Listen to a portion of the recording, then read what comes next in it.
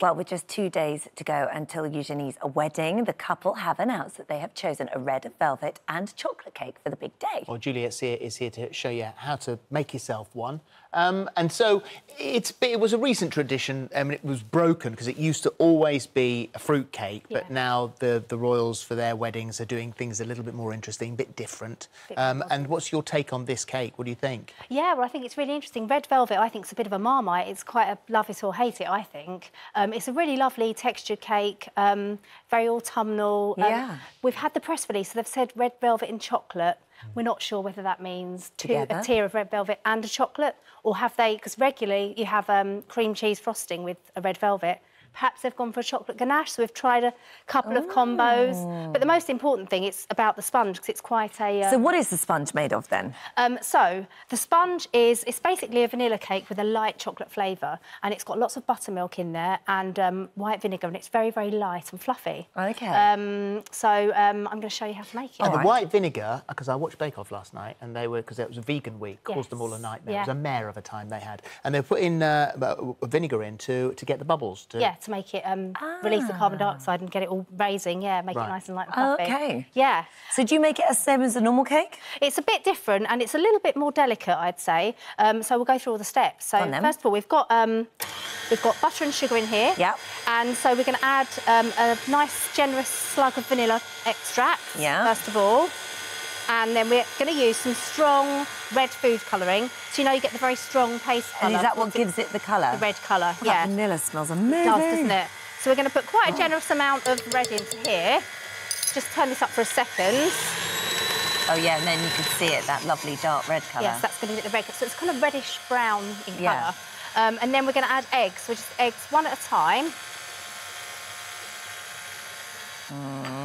Get that mixed in. And then once these are in, we're going to add some buttermilk, and that's going to make it really nice and moist. It's a bit tangy as well. OK. And also some flour, cocoa powder and salt. So, Philip, would you mind just combining the cocoa powder and salt into the flour mixture and just combining all of that in here? Yeah, just to kind of distribute. So that's that kind of light chocolatey flavour, because that's what the cocoa powder gives you. It's just a very light chocolate, So I'm just going to turn this off. Make sure I don't do it the wrong way.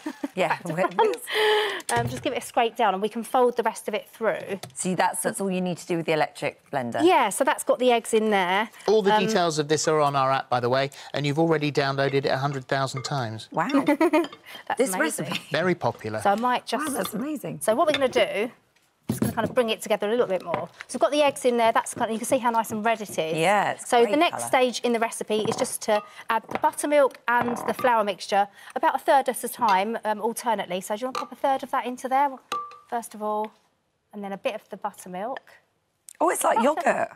Yeah, it is, isn't it? And then you stir it.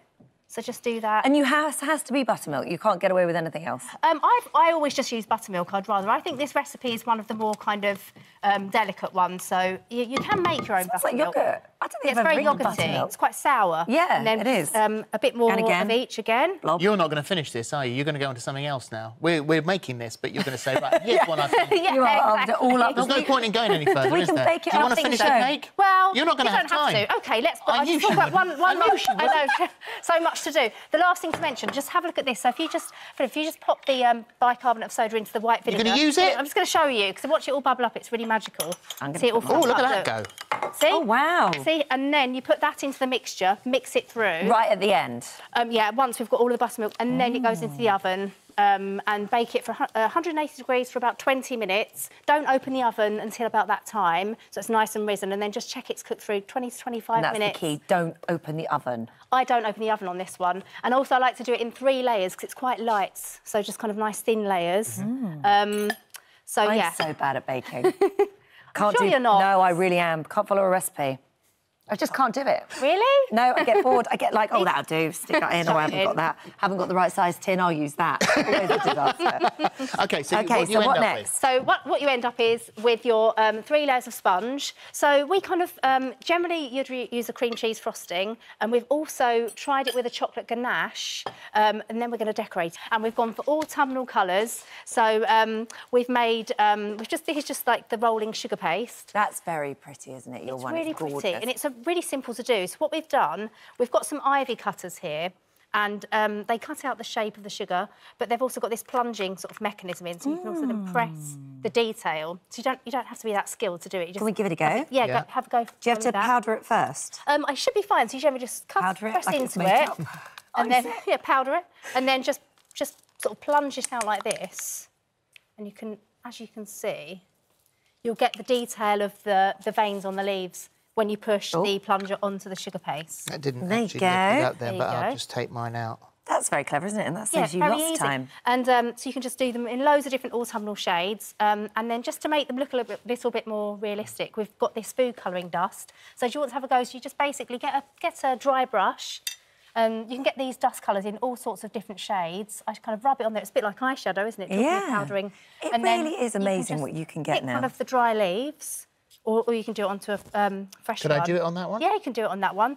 I sometimes let them harden off a bit because they're easier to handle, and you can just brush over with any...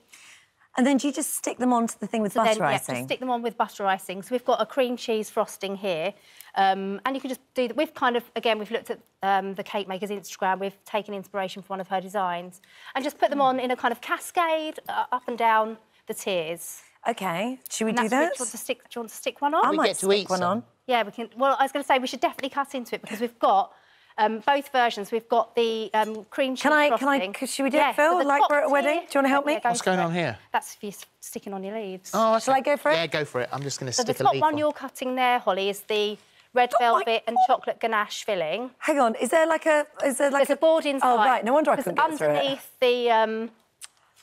OK. I want you to try both, actually. I will. I'm going to get this That's one. the chocolate... God. Oh, hold it. Let me hold Not it very down. good. Oh, my God! Sorry. There we go. no. So that's your chocolate. Well held. I'm not well very good at held. this, am I? So that's your chocolate. Mind your filling there. fingers, because I am out of control. Let's hold this still.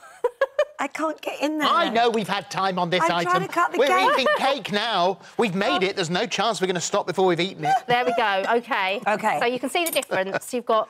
So what's this one? Oh, this is your red velvet with cream cheese. It looks very Christmas. It does, with the red doesn't and it? white. Or the autumn theme that's carried through. Oh, yummy. So that's the classic combo, and this is with chocolate ganache. Can I try a bit of your chocolate? Yeah. I like a ganache. You like a ganache? I like a cream cheese. I prefer the cream cheese myself. Me too. Perhaps No. they won't go with the chocolate inside. Perhaps they'll just have separate cheese. We That is just so don't know. good. And the sponge is really lovely. Really really light, moist isn't it? and yummy.